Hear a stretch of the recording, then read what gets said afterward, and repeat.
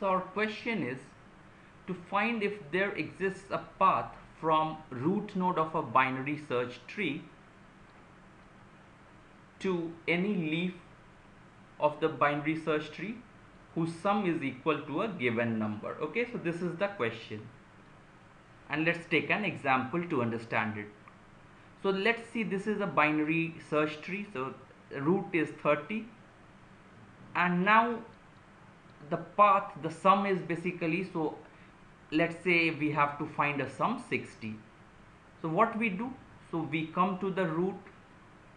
If we travel left and then left, it will be 30 plus 10 plus 5, so 45 is the sum here.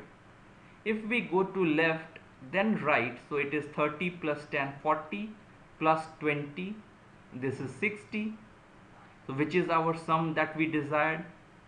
If we go from 30 to right, it is 60 here, and then to 40, which is left, so we have 60 plus 30, 90 plus 40, so 130 is the sum, and we have hit the leaf node. And similarly this sum is 160. So what we see, that we have to find basically a path from the root to some leaf node whose sum of the data of nodes in the path is equal to the given sum. So our function will be something like int path sum. We are given the root node, so node star root, and then something like int sum. Okay, so this will be given to us and we have to write some code. So whenever it is a binary search tree, so we know that okay, and we are basically searching all the paths, first left then right, and at each level what we need to do, whatever the sum was, now the problem becomes smaller, we subtract the data from it, and now we have to find that sum. So for example, if I am at node root node and I wanted to find sum 60, so when I travel this node, I have already collected 30. So now the next sum that I have to calculate, if this is the now the root, then the sum that we have to collect is just 30. If I go from here again to this place, so let's use a different color, so come to this place, so node 20, so I have already collected 30 plus 10, so 40 I have collected, now I have to collect 20. So if I come here, so I get 20, so 40 plus 20 is 60, and then I go left, so it's a null, but I have already collected 60. So I have got to the leaf node and my sum is 0, so it means I am done. But let's say here, if I went to this part, so it was 30 already collected, then I collected 60, so I'm already 90, so in fact I'm more than the sum, so I'm at minus 30. If I go here again, so it is minus 100, and I hit the leaf node and I see that okay, my sum, whatever I wanted to collect, I have exceeded that, and I have not, this path doesn't give me the result. So we see it's basically a recursion.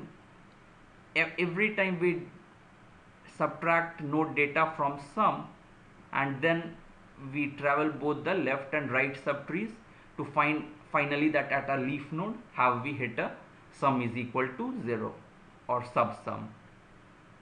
So let's see the code. So we have int path sum, we say, and struct node star root node, which is we pass the root first, and then it will call itself recursively, and we give it a sum that needs to be found if there is a path from root to leaf node which has a sum of data equal to sum. So what happens, let's see and understand the code. Okay, so what happens here is, if node is null, so if I have come here and if my sum is 0, I have already collected everything, then I'm done, I should return a 1.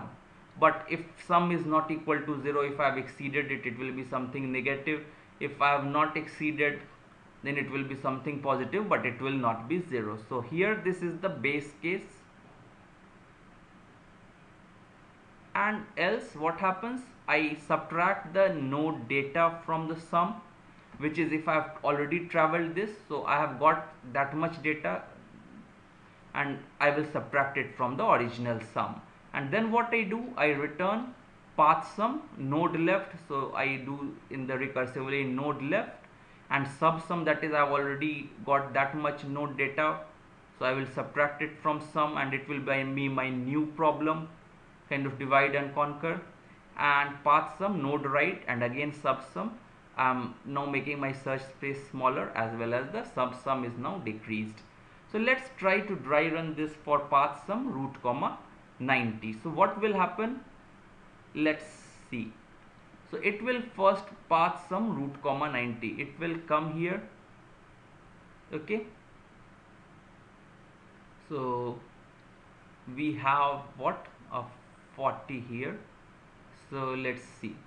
So we have 40 and this is called path sum, so this is the first recursive call from main, and what will happen, this will in turn call, so sub sum will be what, sub sum will be 90, which is the sum minus node data, which is 40. So now we are left only to get 50, which is the sub sum, and it will call path sum, so node 20 comma 50, or path sum node 60 comma 50, which is the sub sum, okay.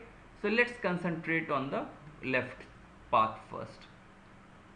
So we see now, so next it will call, it is here, so now what will be the sub sum, so sub sum is now 50 minus 20, which is the node data, so 30. So now in turn it will call path sum node 10 comma 30, or path sum node 30 comma 30, okay. So let's see what happens here. Let's see this one, left child first. So it will call path sum node, which is 10 comma 30. So now sub sum will be equal to 30 minus 10, which is 20, and now it comes here, it will call path sum null comma 20, and similarly for the right child also. So what will happen if node is equal to null but sum is not 0, it will return a false. So this path will return a false. But what happens here, path sum n30 comma 30. So now what will happen is that sub sum here will be equal to 0, okay. And what happens next, it will call path sum null comma 0. So it will call here path sum null comma 0, here also path sum null comma 0, and this will return, now sum is 0, it will return a 1. So this returns a 1 here, so this becomes 1, and so this is a path we found out which has sum of 90. That's what we got. It will also go to the right child here, and it will see that okay, the sum is not null when it comes here. In fact it is 80 plus 60, 140 plus 40, 180 minus 90, so it will be a minus 90 here, so it will return a 0. So but basically we got one path, which is this one, okay. So this solves our problem of if a path has sum from root to leaf node which is equal to a given sum s. So I hope you understand this lecture and the problem, and if you like this video, so please subscribe to my YouTube channel and share about my channel with your friends on Facebook. Thanks a lot.